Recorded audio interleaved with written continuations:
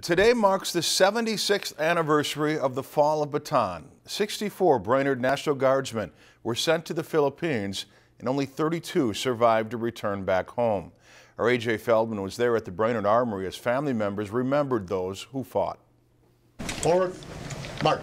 Family members of the 194th Tank Battalion gathered today to honor those who fought and those who paid the ultimate sacrifice during the infamous Bataan Death March. I can remember when they first had this event way back in the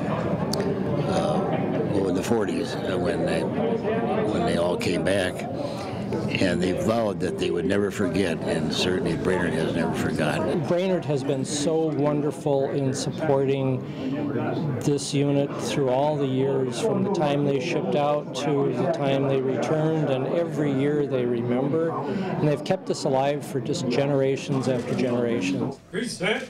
Homes. People shared their stories about the men of the 194th, including Walter Strucka, the last surviving member of Company A.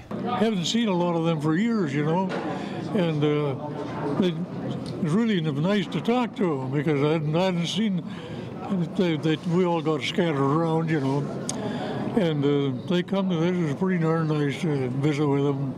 It's a very nice visit.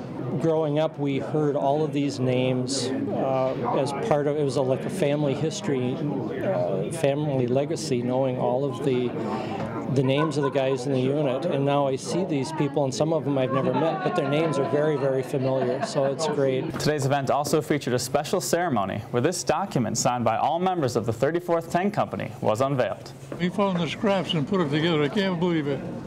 That guy put that together from scraps. We're probably one of, I'm guessing, one of very few memorials around the country that has a signatures document with their memorial and includes every man on there.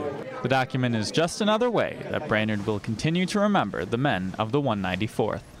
We just need to keep that memory alive and educate young people as to what happened and why, and hopefully it will never happen again. Reporting in Brainerd, A.J. Feldman, Lakeland News.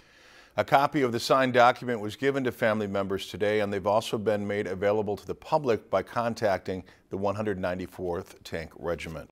If you enjoyed this segment of Lakeland News, please consider making a tax-deductible contribution to Lakeland PBS.